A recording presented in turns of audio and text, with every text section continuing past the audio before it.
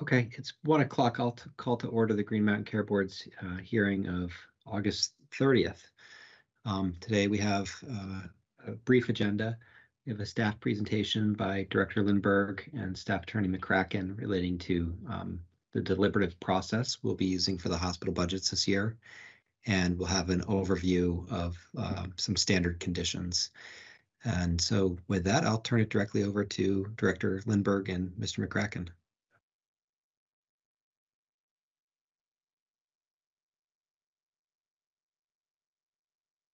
The slides coming through for folks? Yes. Okay, thank you all. For the record, I'm Sarah Lindberg, the Director of Health Systems Finance for the Green Mountain Care Board, and I'm joined today by Russ McCracken, our stellar staff attorney. The overview of what we hope to accomplish today is just review the deliberative process for the fiscal year 2024 hospital budgets, review standard order conditions for those budgets, review the public comment that we've received to date, and start to do some deliberations for the hospitals that were able to submit budgets under the benchmark for Gifford Medical Center and Rutland Regional Medical Center. So each year, the Green Mountain Care Board establishes budgets for the 14 community hospitals.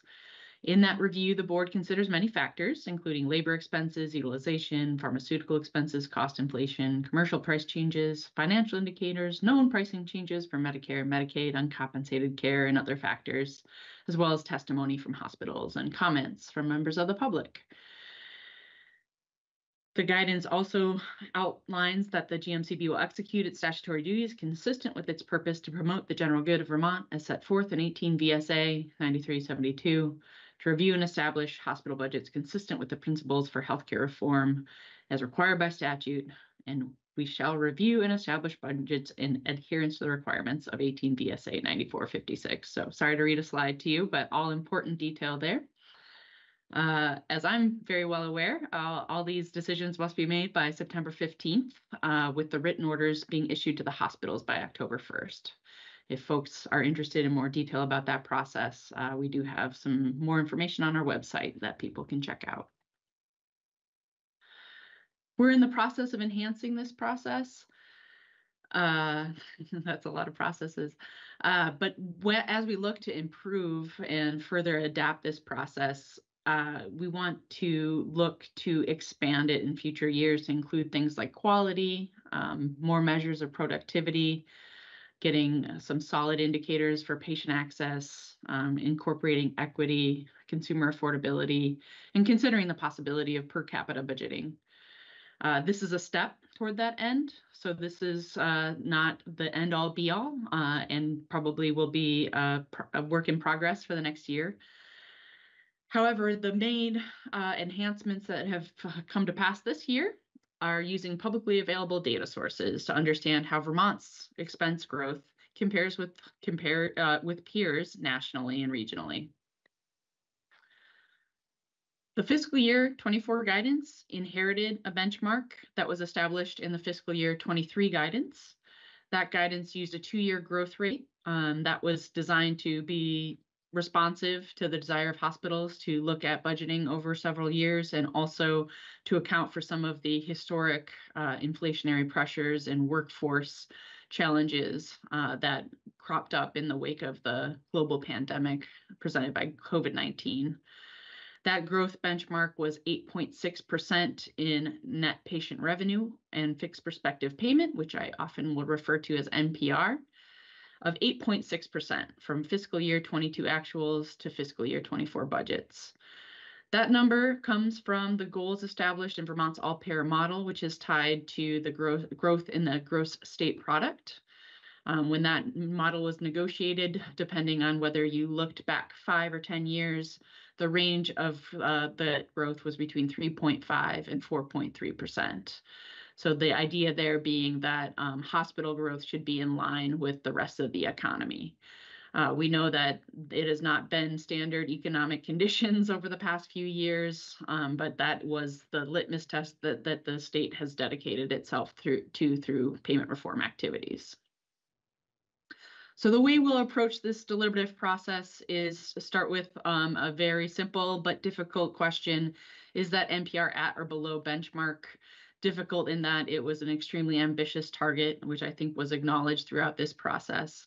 So for those hospitals, what we want to see is if the assumptions used were reasonable, and if so, we would recommend that those are approved as submitted. If any of those don't seem reasonable or are not supported by the submission, then we would recommend considering modification. However, for those hospitals that exceed the benchmark, so their NPR growth was in excess of that 8.6% from fiscal year 22 actuals to fiscal year 24 budgets, we want to see how each expense factor identified in the guidance compares with the reference ranges.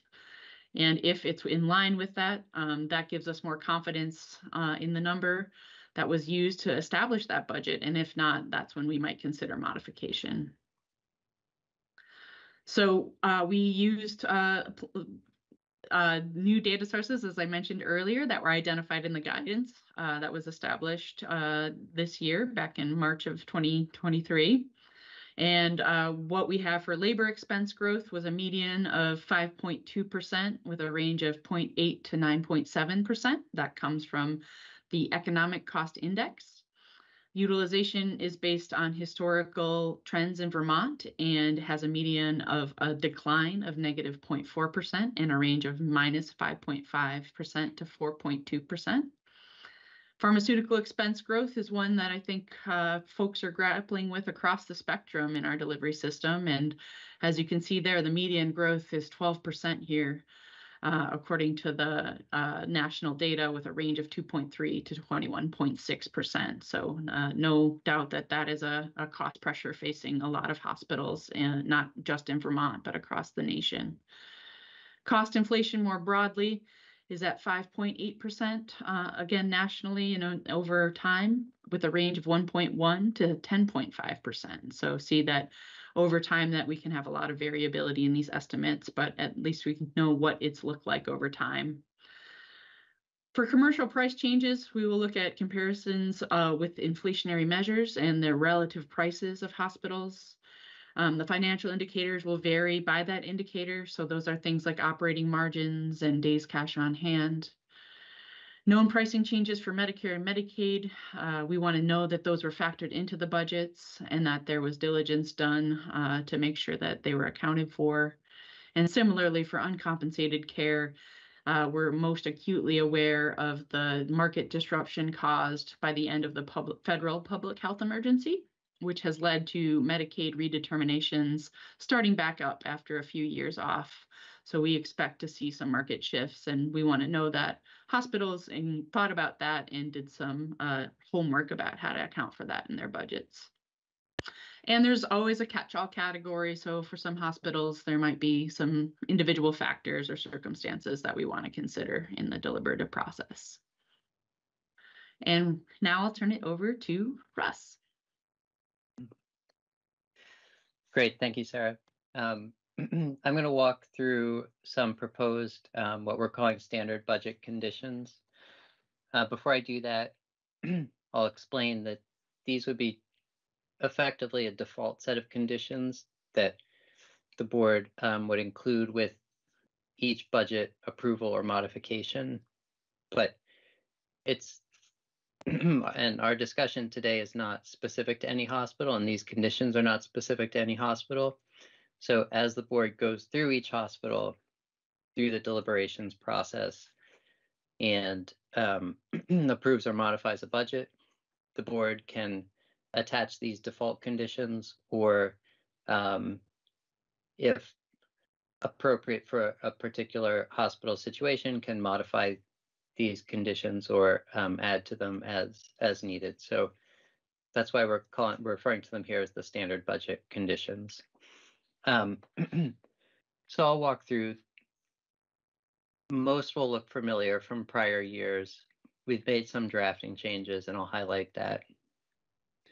The first is simply approval of the NPR growth rate as a percentage over the FY22 actual NPR to be consistent with the guidance. And so the board will approve a total NPR of not more than a certain amount for FY24 for the hospital. The next condition is an approval of the overall commercial rate increase as a percentage over the current level for the hospital, so over its FY23 levels. We've made some additional clarifications here to make explicit what I think has always been the board's intention with this condition, with this approval. So the first one is to say that the commercial rate increase overall will be capped at a certain percentage, and that cap applies equally to each different payer. So if it were, say, a 5% increase, the board intended that 5% increase to apply overall and for each commercial contract. Part C is a continuation of making more explicit what has been the board's intent in this commercial rate cap. And it's to say that the commercial rate cap really is a cap. It's a maximum. It's subject to negotiation between the hospital and its commercial insurers. It's not a rate approved by the GMCB that constitutes some kind of amount that's set or guaranteed by the board in the hospital's negotiation with insurers. It's really intended as a cap subject to negotiation between the parties. So I'm going to move into the next couple of conditions, which I kind of group all together. We can stay on the slide for a minute, Sarah, which I group together as, no, sorry, go back one slide, as reporting conditions for the hospitals. So D, which is new from prior years, says that the hospital's expected commercial NPR, which we can estimate based on the budget as approved by the board, is a certain amount. And the condition is requiring the hospital to report its actual expected commercial NPR by February 15th and explain what accounts for any variations between what we've estimated based on the budget submission and what is actual. There are a couple of reasons there might be variations in this. There could be a change in payer mix. There could be some other factors. So we're asking the hospitals to report back and explain that difference. Sarah, is there anything else you wanted to add on this particular condition? I would say that this is a step as we try to continue to move towards measuring what we want to measure and measuring it in such a way that we can check our work and make sure that things are sugaring out the way we intended.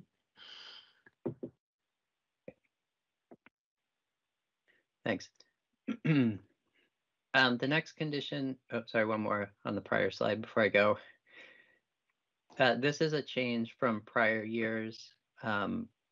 We would be requiring hospitals to report actual year-to-date performance only kind of once between budget cycles on April 30th for the period from October 1 to March 31. Previously, we had reporting done quarterly, which we then modified to kind of twice during the budget cycle. So with this, we would have this one interim report on April 30th.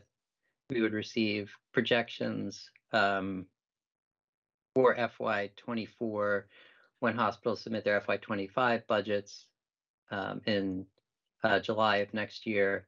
And then obviously we'd still collect year-end actuals for FY24 in early 2025. All right, next slide, Sarah.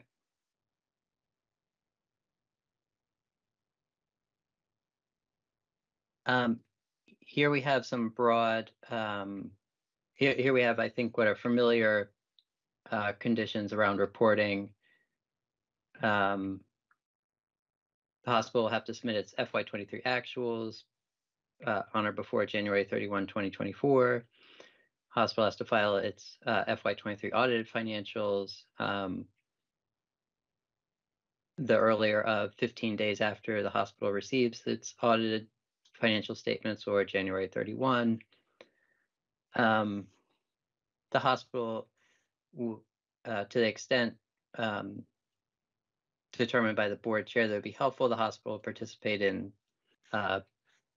phone calls, check-ins about the hospital's operating performance. The hospital should advise the board of any material changes to its FY24 budget or expenses.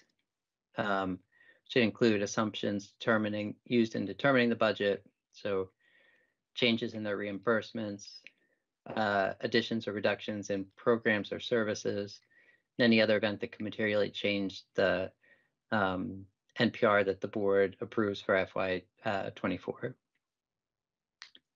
Next slide, Sarah. Again, a continuation of conditions or a condition that looks familiar from prior years. The hospital shall participate in the board's strategic sustainability planning process pursuant to Act 167. The hospital shall timely file all forms and information required for the practice acquisitions or transfers as determined by board staff. There's a board policy on reporting provider acquisitions or transfers. So this is a condition that relates back to that. Hospital shall file all requested data or other information in a timely manner. And then has some boilerplate things here. After notice and an opportunity to be heard, the board can amend the provisions consistent with its authority in statute and rule. All materials can be provided electronically, and findings and orders in these orders do not bind the board's future decision making.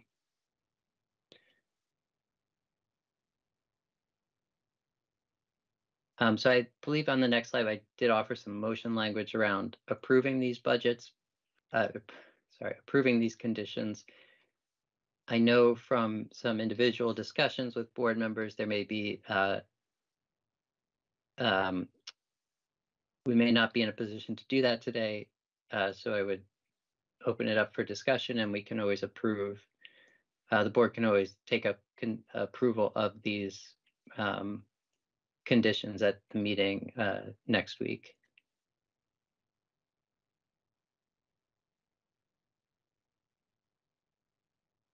And then I think I turn it. Yeah, Sarah, do I turn it back to you, or do I turn it to board discussion? Yeah, why don't we turn to the board discussion before we move on, if that suits the board? I think that makes sense. Let's hear any thoughts or suggestions board members had on the standard conditions that were presented.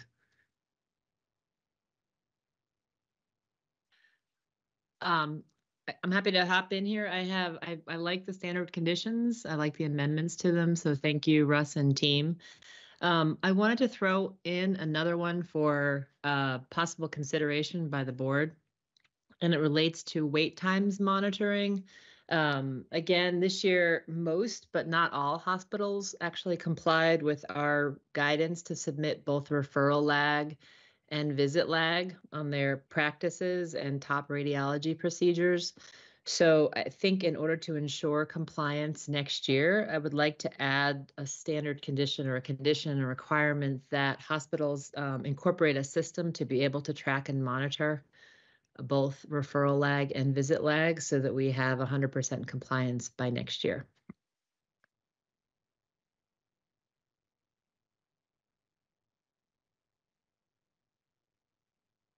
One quick question, Member Holmes. That sounds like a good suggestion to me, given the access and delay problems we hear about. Would we need to be more prescriptive to ensure that everyone has a uniform measure for measuring these? I think the guidance that we put together last March is pretty clear on what's expected, but we might be able to revisit what that language said and make sure that that's standard and apples to apples across different, hospitals, and everybody understands what is being measured. But I thought we did a pretty good job of making clear what we needed. I think there were some hospitals, it sounded like from some of our budget hearings, that just didn't have the systems in place to be able to record that. So I think by giving this much lead time, the hope is that they can put the systems in place to be able to monitor and track it. But I'm happy to hear about ways to standardize it better, and if the staff or others have ideas, that'd be great. I just think it's really, as you said, it's really important we, are monitoring wait times. We have serious access issues across the state, and if we're not measuring referral lag and visit lag, we don't know where the problems are. Okay, thank you.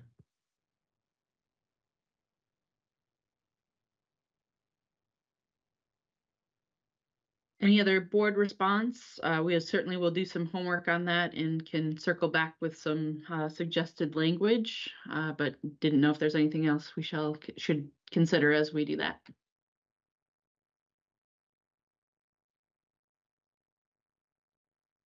All right, sounds like we've got a takeaway. Any other discussion on this?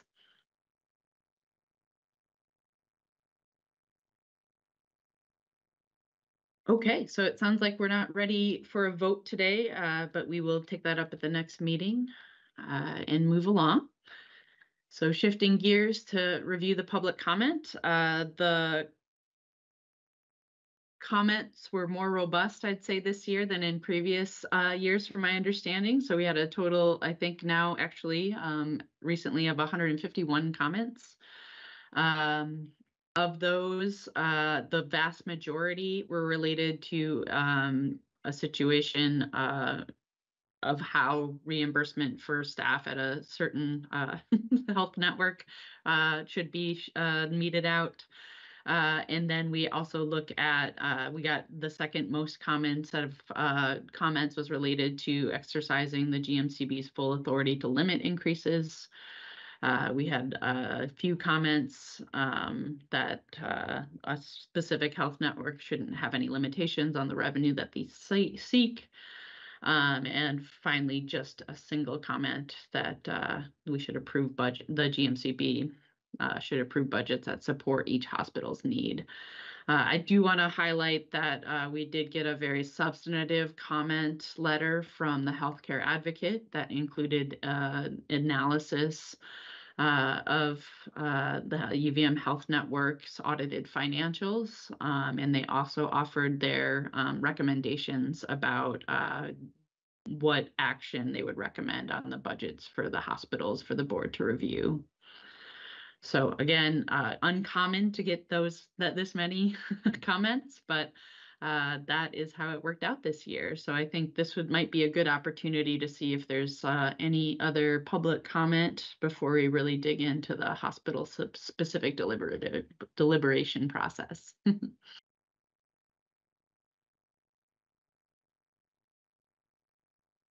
Good afternoon, Mr. Chair. Mike Fisher here. Mike, how are you? Please go ahead. Thank you. I wanted to just say a few words as you enter into this next stage, not about any specific hospital, but about the process.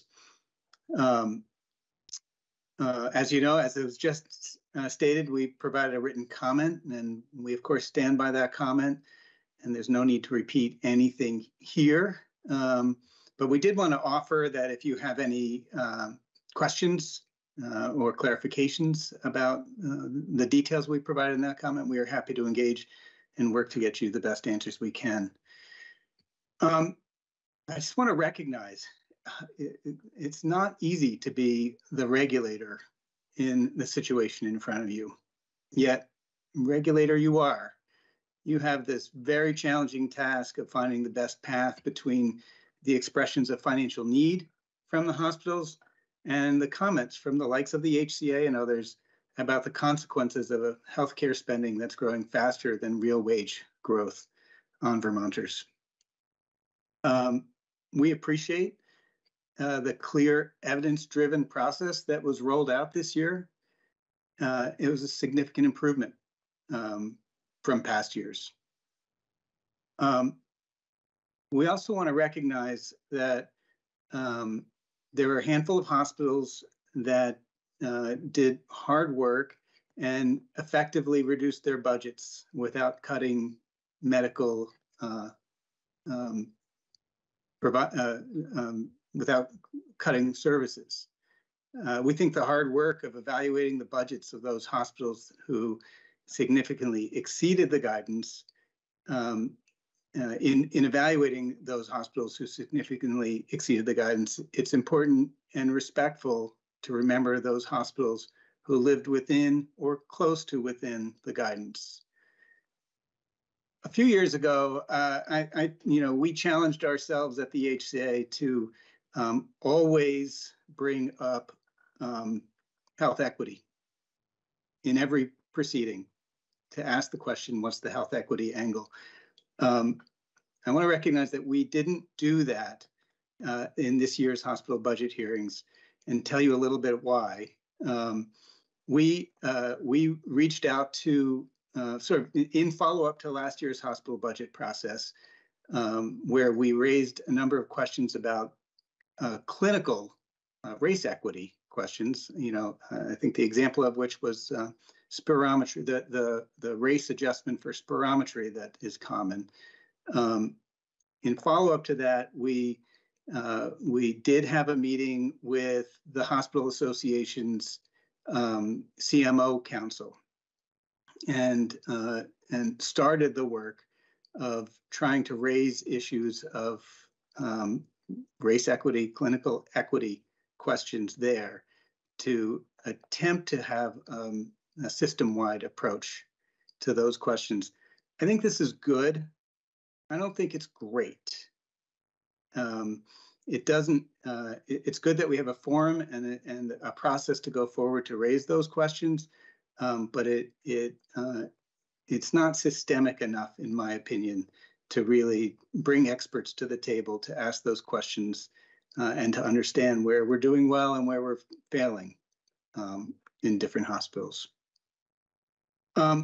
We've been raising the question, the relationship between bad debt and free care for a lot of years before you.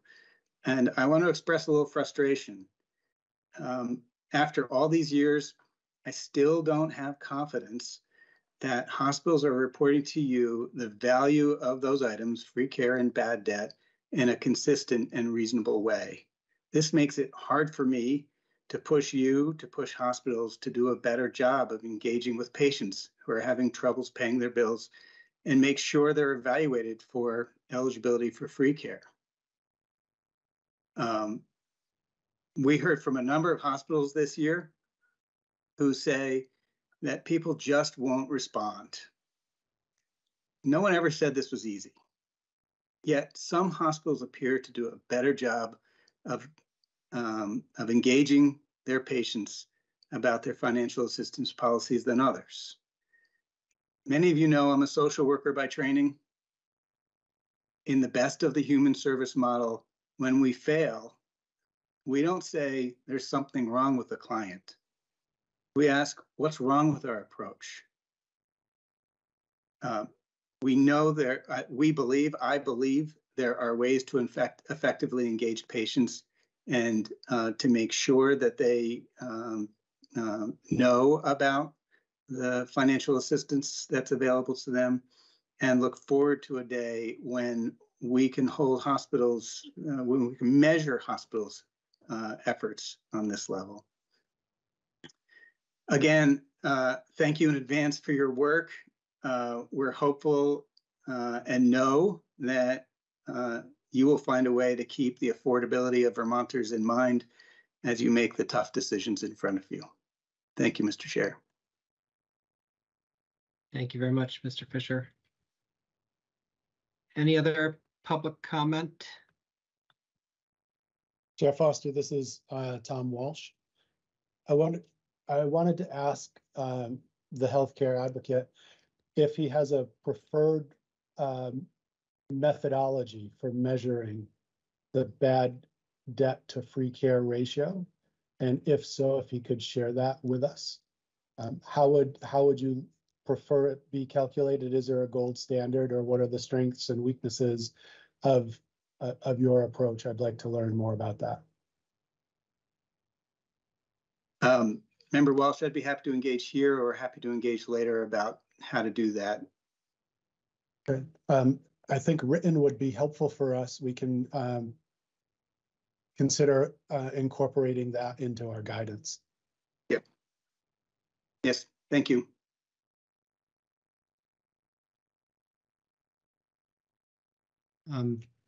Kelly Lang, you have your hand raised. Thank you, Chair Foster.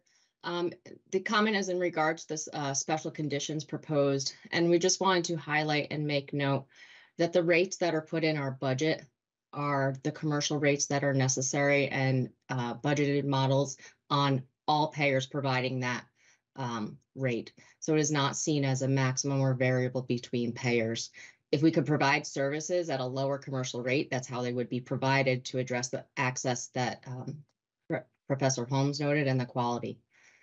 In regards to that, when you have the payer regulatory procedure in the payer orders, it's not where and how payers negotiate contracts. So this is a different standard. And we're trying to all address quality and access here on both sides. And we'd like to make that comment for the record. Great, thank you. And I believe, Ms. Lang, just for the record, you work at UVM Health Network, is that right? That is correct. Great, okay, thank you. The next hand, if folks are from entities that are regulated, it would be good to identify that just for the record. The next hand is Mark Stanislaus. Hi, Chair Foster. Yeah, this is Mark Stanislaus from the University of Vermont Health Network, and I think this is more of a question on item D. I don't know if you can go to that one, Sarah. And Kelly might also have some comment on this too. Just to clarify what you're looking for. If it's from a dollar perspective, those rates go into effect on January. Many of those claims aren't even adjudicated for the first month by the 15th. So, you know, we would have every intention to try to comply with this as much as possible. But, you know, we just don't have the data to certify from a dollar perspective, you know, from an actual GL perspective, Sarah, to, I think, answer this. I think we could be in a perspective to share the percentage that, you know, where we landed potentially, but I just wanted to point that out. I don't know if item D is possible to do that by that date and, you know, with any assurance that the number is correct, because those new rates go into place in January. I mean, our books aren't even closed for January until the end of February. And many times, depending on the timing of the negotiation, the fee schedule might not even be updated until February 1st versus January 1st. So I just wanted to point that out to you as it relates to item D for consideration. Thank you for this opportunity to share that. Thank you. Director Lindberg, has condition B, sorry, D, been included in prior year's budgets? Or is this a new one? Yep. Yep. So we can certainly take that back and workshop it a bit to make sure it's it's something that can be responded to.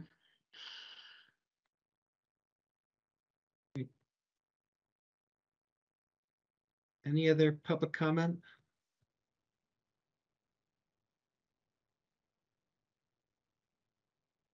Okay. Seeing none, Director Lindberg, if you want to keep on moving, that's fine with me.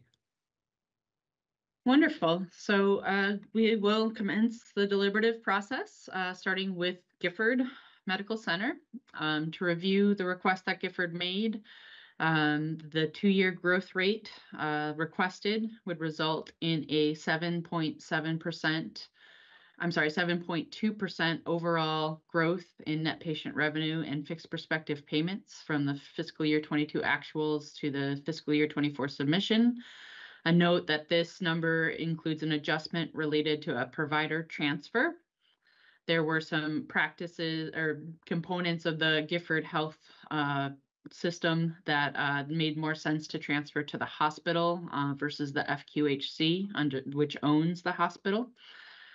So that just explains the delta between the NPR that we will ultimately approve and the growth rate that we're approving. So we want to be complicit, we want to make sure that we're measuring growth in NPR appropriately and fairly. And as far as the charge increases that Gifford is expecting to use to get there, there was a 3.5% charge approved in fiscal year 22, a 3.65% rate, a charge increase approved in fiscal year 23, which when you look at the submission for fiscal year 24 is another 3.6%. So taking the 2 years, fiscal year 22, to the budget as submitted, we get to 7.25. Those are among some of the lowest rates that we see in this time period. So definitely demonstrating a low reliance on a rate increase. To be clear, a charge increase would affect all payers evenly and is not specific to commercial.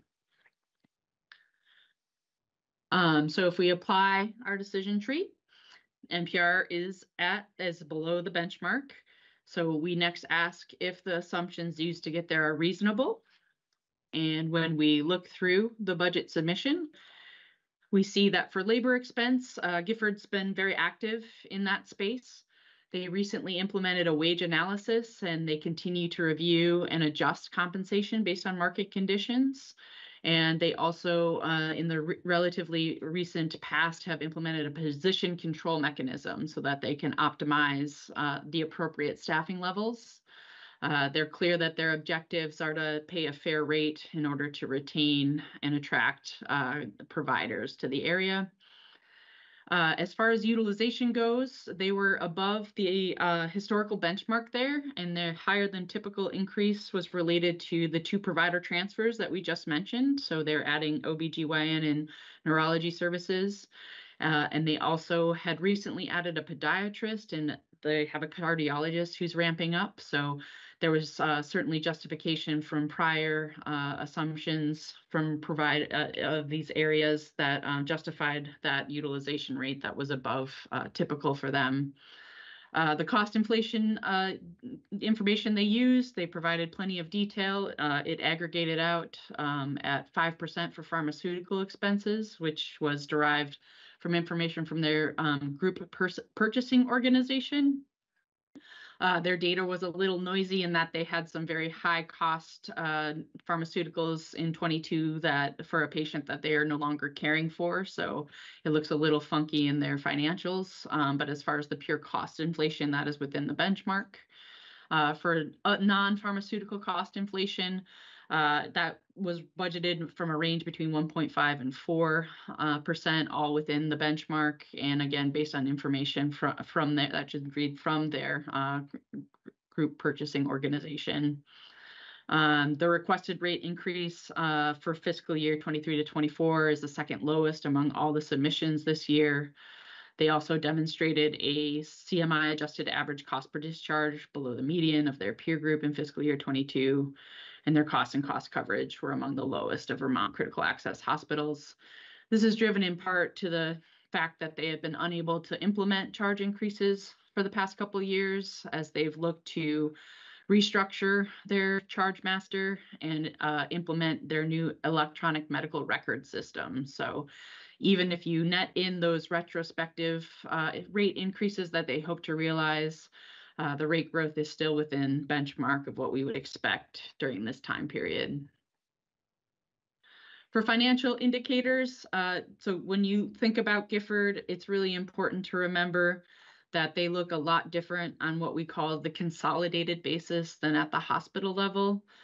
So we see that Gifford Healthcare as an entity is struggling. They acknowledge that in their narrative. They talk about the measures that they're doing to try to improve their margin. But even if you just look at the hospital, most of the financial results are below median for indicators, but for the days cash on hand and debt to capitalization ratio. So, not seeing any drastic growth in margin or too much too fast when we talk about financial recovery from their submission. Gifford accounted for all known pricing changes in the submitted fiscal year 24 budget. So as a critical access hospital, most of their reimbursement from Medicare is going to be based on cost reports and is going to be based on the services that they did in fact provide. And finally, the assumptions that they used for the unwinding and Medicaid redeterminations was based on prevailing trends, and they, in their hearing, talked about how they approached that exercise. So according to the way the staff here see it, all those assumptions seemed reasonable, and we would suggest that this budget would be approved as submitted.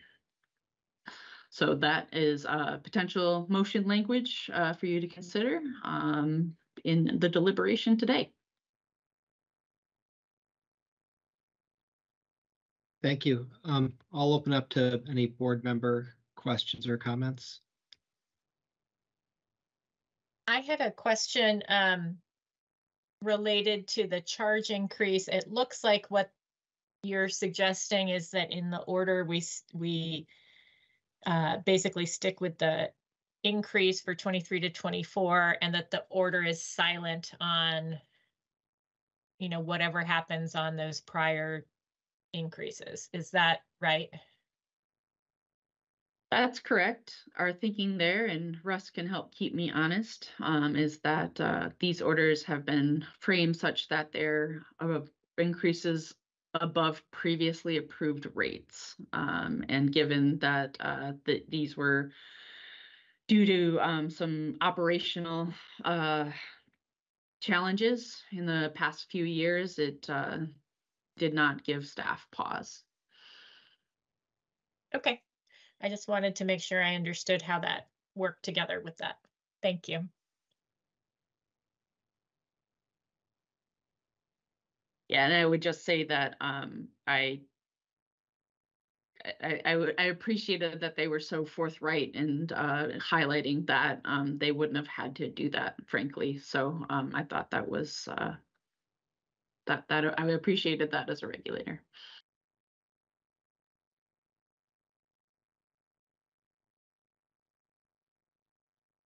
Agreed. So I'm comfortable with the staff recommendation for this hospital without any changes, and I'm happy to make a motion if people are ready for that, but also happy to wait until there's more discussion.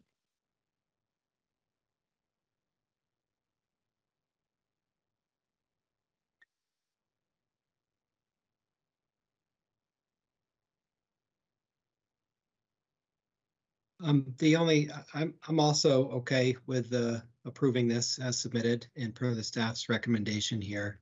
A little concerned about the prior increases, just the precedent of potentially, they didn't do that here, of banking them and then using them in the future is a different circumstance. But you can see if that were to happen in a different type of context, it could be a lot of money added to commercial unexpectedly pretty quickly, and that would be suboptimal.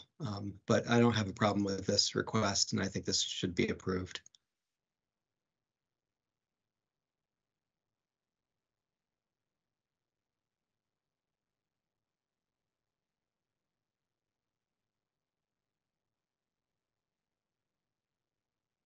Any other board member questions or comments?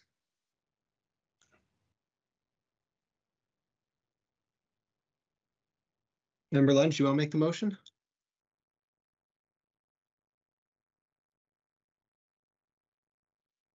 Sorry, I'm talking on mute. I would move to approve Gifford Medical Center's budget as submitted with a 7.2% increase from fiscal year 22 actuals to fiscal year 24 budgeted net patient revenue and fixed prospective payment, a 3.6% charge increase from fiscal year 23 to fiscal year 24 and subject to the standard budget conditions. with the caveat that those standard budget conditions have not yet been approved. So our future standard budget conditions. Second that. I'll second the motion. I'll give Dave the second. All those in favor, please say aye. Aye. Aye. Aye. Aye. Mr. McCracken, I'm sorry to interrupt. I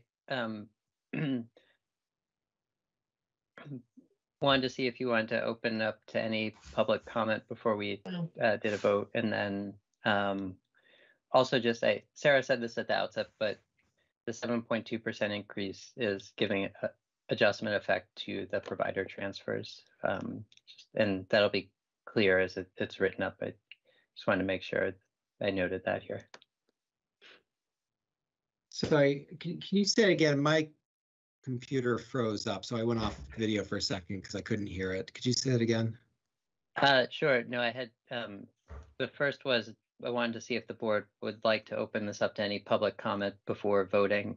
And then the second point was just to note again what Sarah said at the beginning, that the 7.2% increase is giving an adjustment for the provider transfers, as it's sort of noted on the prior slide, and that would be clear in the budget order. I just wanted to make sure it was clear for the motion as well. Okay. If it would be I think better, we can withdraw it and redo it if that would be better, Russ, because we used to have a separate vote on provider transfers in the past. I think that was my mistake in not making a note here in the suggested motion language. But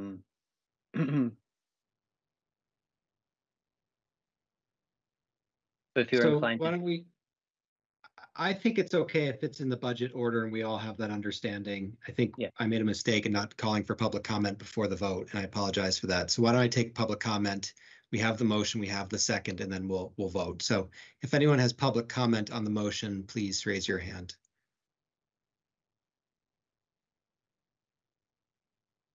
Okay. Seeing none, all those in favor of approving the motion, say aye. Aye. Aye. Aye.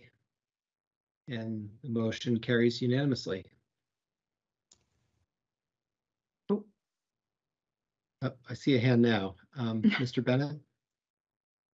Yes, Chair Foster, thank you. I didn't want to raise my hand before you voted. So I wanted to thank you, your board, Director Lindberg and her staff and the HCA for your consideration and process. So appreciate the work that you've done here, and look forward to moving forward. Thanks. Great, thank you. And thank you for your team for doing your best efforts in submitting this budget. It obviously went pretty smoothly, and I think that reflects on the work that you all put in. So thank you. Director Lindberg, I'll turn back to you. All right, 1 in the hopper, 13 to go. All right, so the only other hospital who was able to submit a budget that was within the guidance was Rutland Regional Medical Center. So to remind you of their submission, the numbers here have not been updated. I apologize. On the top note there, let me pull that up quickly for you.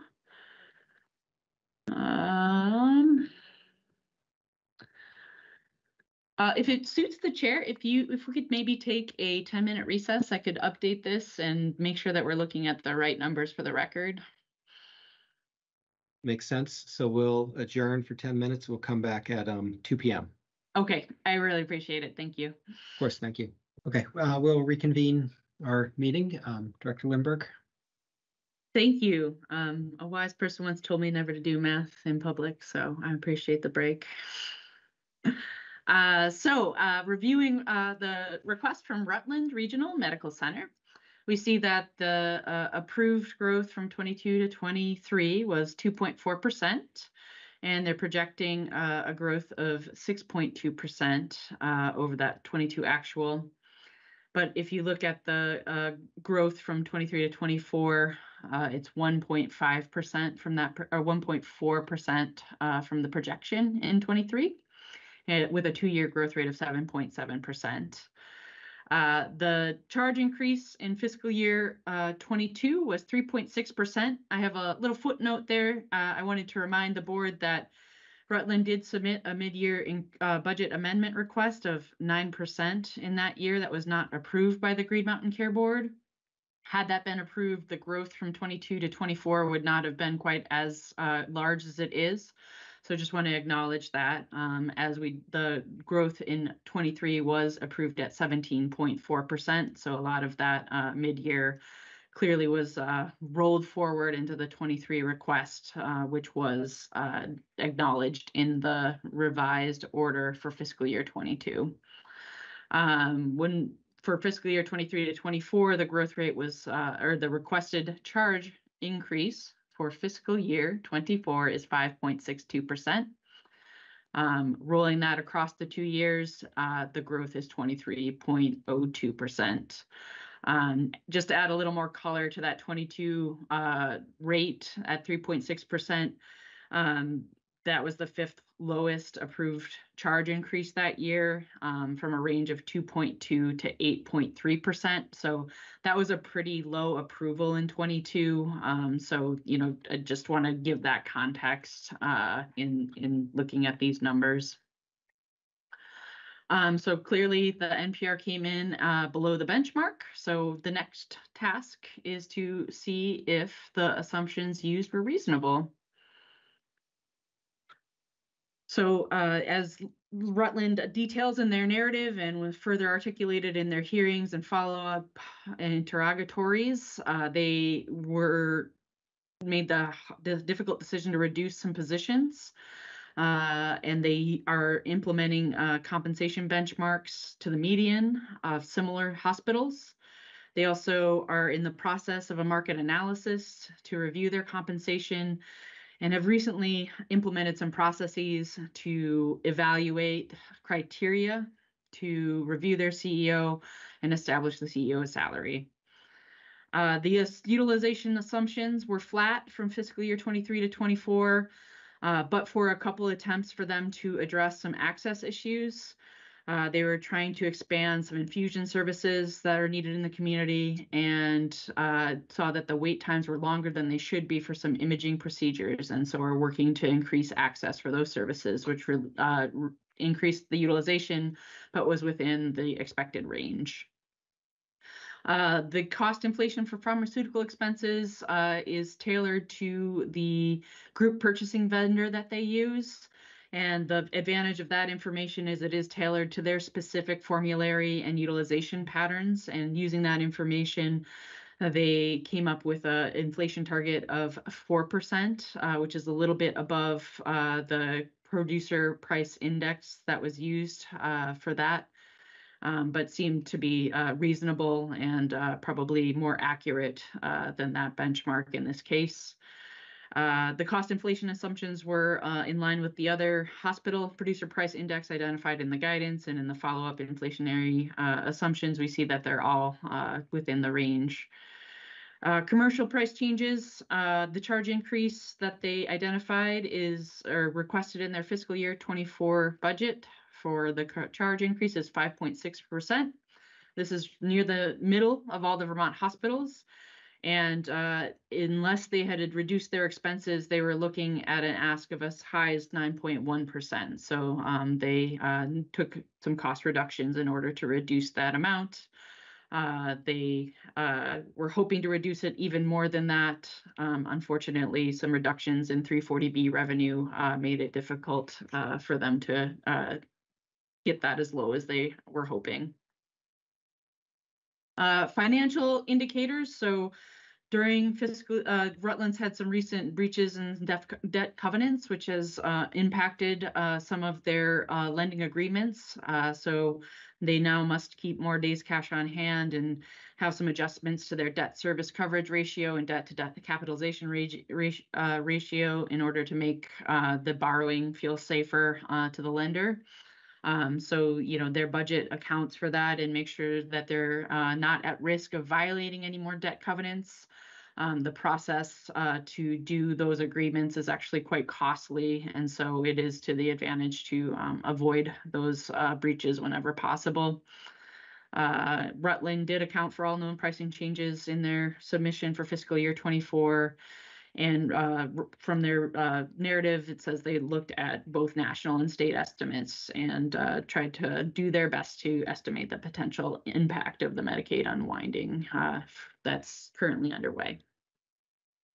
So again, all these assumptions seem reasonable, nothing that staff think was not justified in the submission, and so could recommend that this budget also be approved as submitted.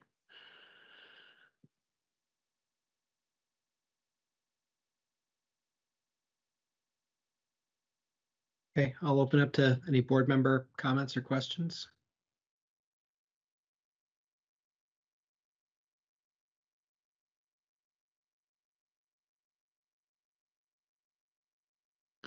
My only comment, I think, is that I support the suggested motion language. I really appreciate Rutland's,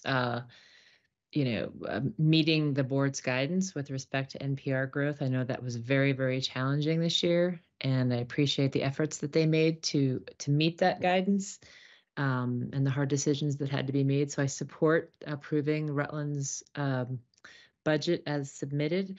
I might just ask if others agree that the budget order reflect the hope that Rutland continue the hard work necessary to get their CMI adjusted cost per discharge down closer to the median. I know that's going to be continued hard work, but I think it should be noted that they were high, and I think the cost reduction planning efforts that were underway this year will make get closer to that level. But just a note of that. But I definitely think that this budget should be approved as submitted, given the hard work that's been done.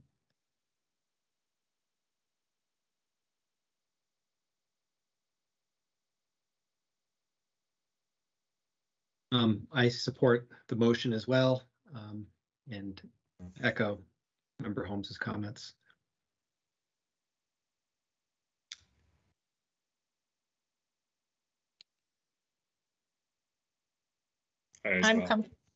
I'm comfortable as well. Sorry, Dave.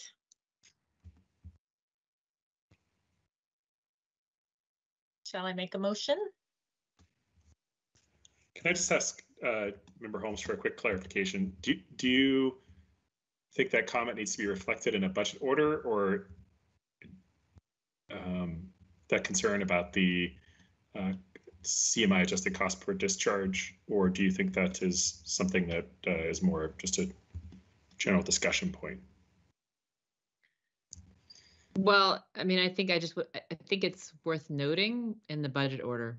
It doesn't have to, I think it's just a finding of fact that we will include in there, and perhaps there can be some language around continuing on the path that they've been on. I think is worth putting in the budget order. Okay, I'd be comfortable with that.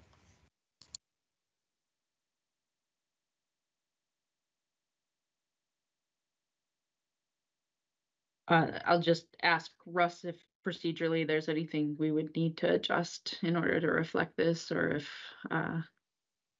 you're set. No, I think that encouragement can be added. We don't have to include it in the motion language. Wonderbar, thanks.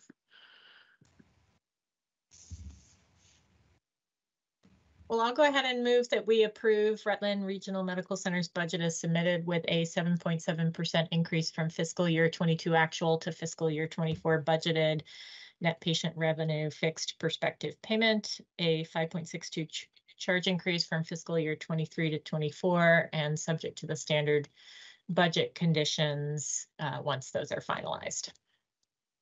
I'll second. And I'll open it up to any public comment via the raise the hand function.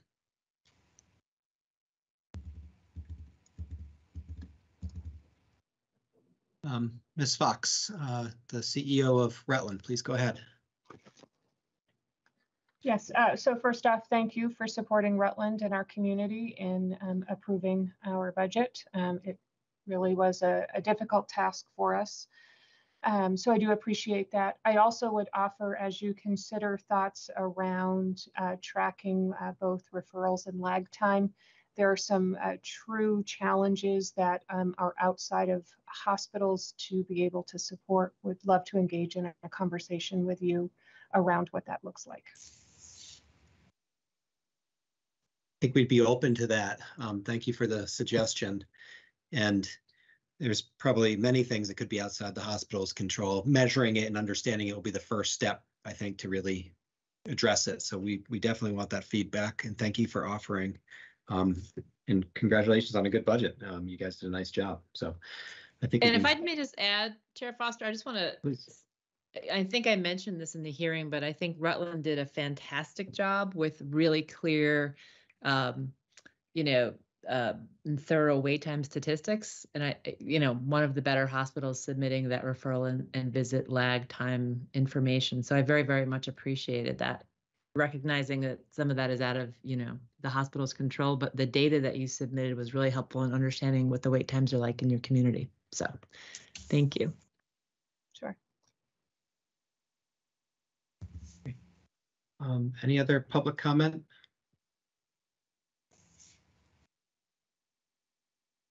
All right, I think we can go ahead and vote. All those in favor of approving the motion, please say aye.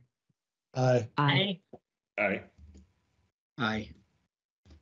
Motion carries unanimously, and the Rutland budget will be approved pursuant to an order that will be forthcoming.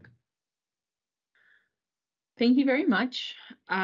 So we'll be looking at hospitals a little bit differently who are above the benchmark when we reconvene next week, kind of the other side of the decision tree. Appreciate your efficient use of time. We're going to have an ambitious agenda next Wednesday, so it was a little bit difficult to predict the timing with the standard conditions. So always nice to get a little time back, but thanks for your patience with a few of the bumps along the way. Should be a smoother show next week, so appreciate it. Thank you very much. Thank you, Sal. Yeah. Is there any old or new business to come before the board? And is there a motion to adjourn? So moved. Second. Those in favor, please say aye. Aye. Aye. Aye. Aye. Motion carries, and we are adjourned. And thank you very much,